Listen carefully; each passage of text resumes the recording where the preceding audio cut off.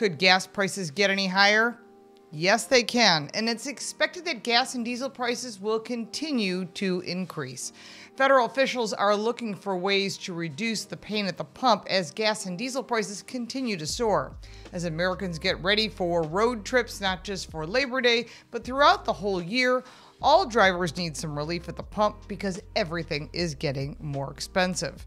Congress is looking at a 3-month pause on its federal gasoline and diesel taxes, but that doesn't seem likely. The 18.4-cent federal gas tax, which helps fund infrastructure work, could be dropped if Congress voted to approve that. But again, they're telling us that that's not likely. They've just brought that to the floor.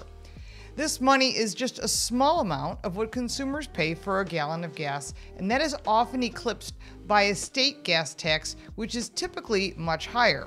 The 3-month pause would also reduce diesel by 24.4 cents per gallon. Again, unlikely. Even if both taxes were to drop, gasoline prices would still not dip below $4 a gallon. Congressmen on both sides of the aisle are not likely to agree and reject the White House effort to suspend the federal gasoline tax. Now, why would they do this? But there is so much more than what's on the surface. But first, I want to remind you to subscribe and click that little bell for notifications so you don't miss anything. We give you more than car reviews and first looks of new vehicles. We give you car smarts because knowledge is power. U.S. gas prices are continuing to rise, giving drivers across the country another headache at the pump. Now, drivers once again are feeling this pinch like we had last year and the year before when fueling their vehicles, with the average price of a gallon of regular gasoline in the U.S. jumping from $3.83 to $4.60 depending on what grade. That's up nearly 30 cents from a month ago. And diesel, its average is $4.36. Again, that's up as well.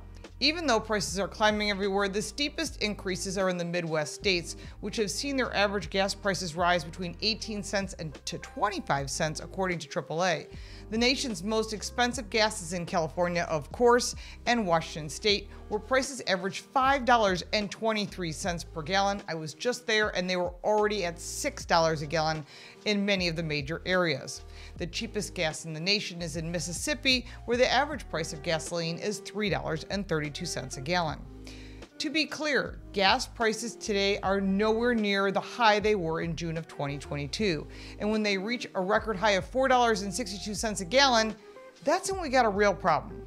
But back then, gas prices across the nation were inching toward $5, and that was really cramping Americans' travel plans and literally everyone's budget. Rising gas prices are playing a major role in surging inflation Americans are experiencing from the data from the Federal Reserve Bank of Kansas City. Typically, when gas prices increase, the main culprit is the cost of oil. And this month, however, oil prices are only part of the story, and here are 3 reasons gasoline prices are going up. High temperatures. We're all seeing high temperatures, and July was one of the hottest months on record for many parts of the nation, including Arizona, Texas, New Mexico, and even Michigan had some very high temperatures. Phoenix, for example, had a record-breaking 31 straight days at 110 degrees during the day. Such high temperatures meant oil refineries had to reduce their output, as many of them could only operate at temperatures between 32 and 95 degrees. And the reduced output sent gas prices higher, and this is all according to Andrew Gross of AAA. Rising oil prices and crude oil prices have recently hovered around $80 a barrel. That's up from $70 a barrel just a month ago. And when global oil prices climb, gas prices typically follow suit. Oil prices are climbing in part because Russia, the world's 3rd biggest oil producer, decided last month to cut production starting in August. And yes, we're still getting oil from Russia, but OPEC has also decided to reduce oil production.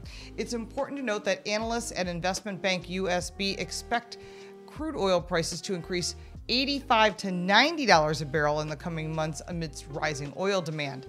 This is going to make prices at the pump much higher for everybody. Falling oil production from Saudi Arabia, the 2nd largest oil producer, also cut its oil exports last month, and we are still getting oil from them, and it slashed production by 1 million barrels per day, hoping to keep oil prices elevated because they make more money that way. But the kingdom said it would extend its reduced production to reinforce the precautionary efforts made from OPEC Plus countries with the aim of supporting and stabilizing the balance of oil markets, stated the Saudi Energy Ministry officials. You know this has to do with money because it always does.